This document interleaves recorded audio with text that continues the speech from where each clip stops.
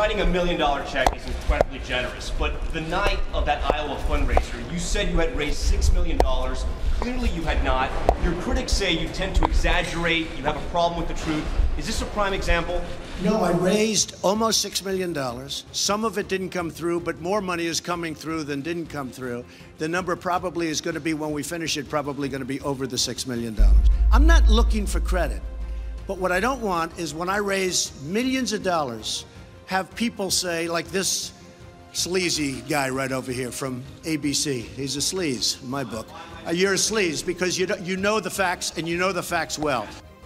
I'm a state representative from New Hampshire, 10 years on the Veterans Affairs Committee, 22 years in the Marine Corps, retired First Sergeant.